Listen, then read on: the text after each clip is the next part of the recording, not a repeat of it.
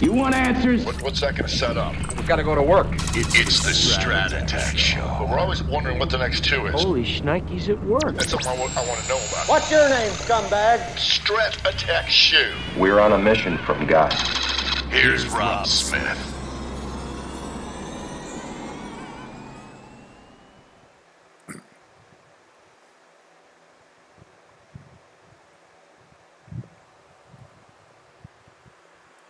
Hello everyone, I'm Rob Smith with a special Wednesday edition of the Strat Attack, so we get into the urban assault vehicle and see what's going on. So there's a lot of cross currents here, and as much as they talked about us getting slammed, here's the SPY getting slammed yesterday, today you can see this slight lower low.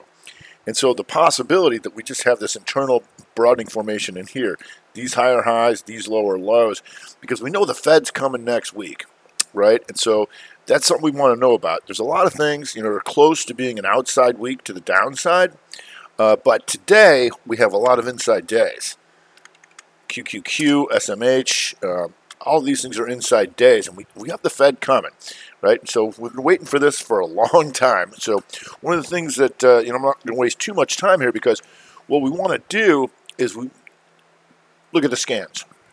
Okay, and I've done this a lot of times, but it's really important that, you've heard me talk about this before. Come on, man. Is that scanning can tell you what the internals of the market are doing. So if you look at this and say, okay, here's all the things that are weekly taking out the lows, right? Most of them are outside weeks. And you've got NVIDIA, but you've also got an inside day. Right, or not you got inside day in SMH and the Qs, AMD. So you've got some of these guys. Google, some of the big boys are taking out last week's lows, right? But what we want to look at, who's taking out last week's highs, right? Because the market's going to trade in the direction of the most twos, the most failed twos going 3, and ones with continuity. So here, if you look at this. And we know AMTD and HKD were doing their shenanigans again today. But you got Tesla, we talked about in the nightly vid, CCL, Uber, DraftKings, Riven, Starbucks, Exxon, a bunch of energies, Lucid, AMC, that are taking out last week's highs. So what that tells me is that we've got some conflict where some things are going up, some things are going down. And that's when you have the market stall out the way you're seeing it do it here. They did the one hit, right? But it was really back to the range, because if we go to the monthly, it's just back to a doji. So we've been waiting to see when we get discernible movement here. And, I use this analogy that, it could be, not until the end of the month that these things really start to move, because this was a Friday. Here's Qs. This was a Friday. This was a Friday. All this kind of stuff. So sometimes it takes more time. Say, okay, well, we're waiting for the Fed. Is it 75? Is it 100? What is it? And how's that going to affect everything? So, we're not going to waste too much time here, and we're going day by day. And like I said, if you go to the QQQ, you got an inside day. You've got SMH as an inside day. You've got a bunch of big boys like Apple, Amazon, all inside days. And we got 1 week till the Fed. And it's been a while since we've heard anything from the Fed. So we'll see that. Mostly energies are trading higher here again. And we know these have been our boys all year. And taking out last year's Conoco, 2 down, 2 up.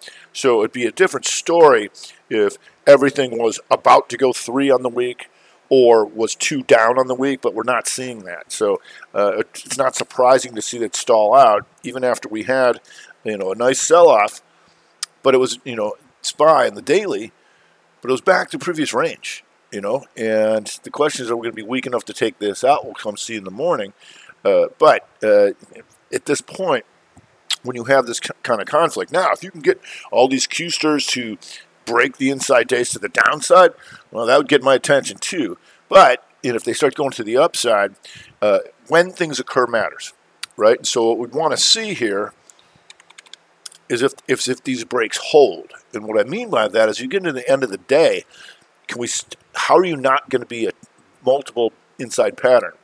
How are you going to take this high out, right? So ideally, what we'd want to see is go up, and then set up Rev Strat Fridays for, do you want to hold them over the weekend now, do you? And then, boom, hit them all Rev Strats to the downside. So if these things do break to the upside, it would be a simultaneous break on a daily. However, that needs to hold because you've got a lot of weekly that are nowhere near, especially in the Qs, taking this day out. Right, so if you can set up the Rev Strat and then boom, Friday finish them off with the outside week, that would be something. And that's why we're always willing to go either way. Be like, if it goes, if the market, you always want to have 3 plans. If the market's doing nothing, what do I do? If the market goes up, what am I going to do? If the market goes down, what am I going to do? And that's why you'll also hear us say every 60 is like a new day to us. So I want to know, how do you get out of all this? Because we got stuck in here. You see all these bars within these 2 bars, just stuck in here, chop, back and forth, Rev Strat here to a minor extent, and yeah, it's tradable. It just, we like to have bigger magnitude, which we don't have. We're hoping to get that on the monthly stuff, which we're not getting just yet. However, there's a lot of things that are closer to being an outside week to the downside, but you have all these big boys going inside day, right? And so that's the question going forward into the end of the week. I'm not going to spend too much time because we really want to see the Fed come out.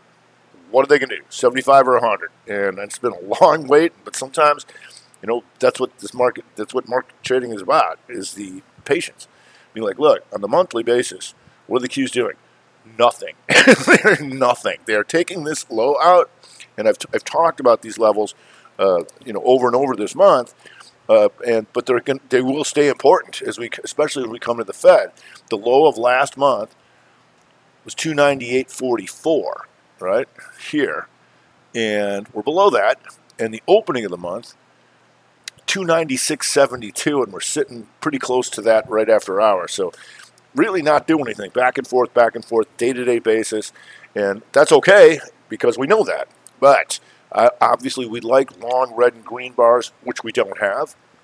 But with the Fed coming out, we'll see what they do. And then we're coming into, after that, we're getting closer to coming into the 4th quarter. And if we go to here, let's go back to the TC2000 here. If we go to the SPY on the quarterly, you'll see this. Inside quarter. Now you're going to get my attention. And I know patience is going to be the hardest thing I'll have to teach and be like, well, if it's not doing anything, we're going to go back and forth. We'll take it day by day.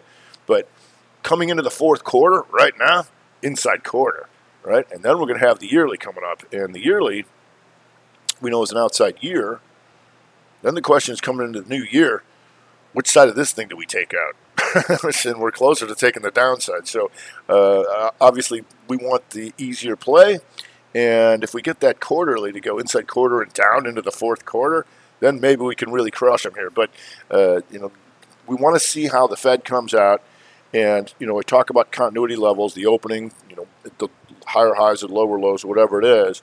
But the Fed announcement itself is a continuity level. How does the market react to whatever they say? Be it 100, be it 75. Are we above that? Or are we below that after that comes out? And so, unfortunately, we got another week.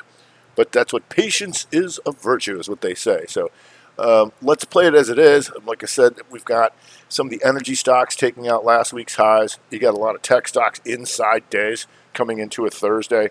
And so we're going to watch the motion of the ocean. So especially for futures traders, when you're trying to look at the SPY and say, I think this, I think that, or Qs or whatever it is, or the NQs or whatever it is, that you want to be able to watch the internals, right? And that's why they're like, Rob, how come you have so many screens? I'm like, I'm watching the internals.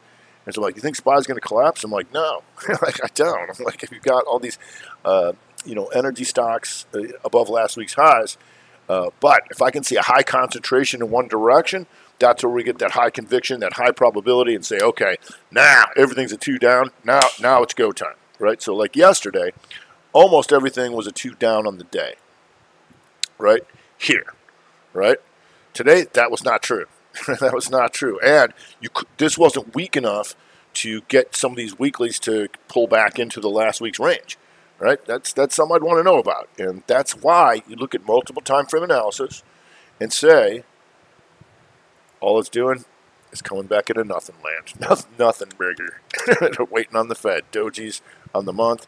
And, you know, the deeper you get into the month, the more of a concern that is. Because then we can expect things just to go back and forth, back and forth, back and forth. We want these nice long red and green bars. All right? That tells us what to do. Right here, back and forth, back and forth.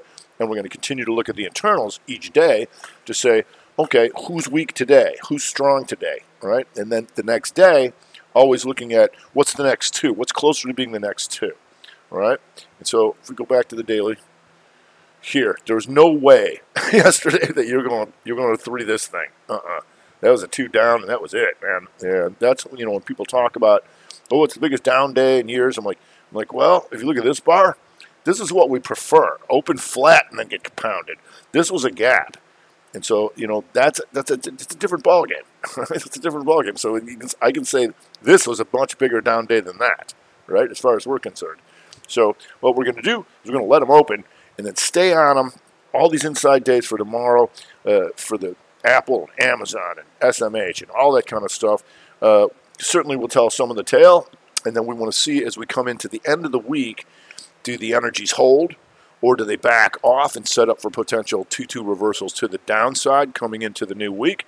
And we got the Fed. So, you know, there's people doing things. It's just on a monthly basis, not doing a lot of things. Right? So we really want this Fed to come out. All right, that's going to do it for this week. I'm Rob Smith. Smith the Black, Strat Attack.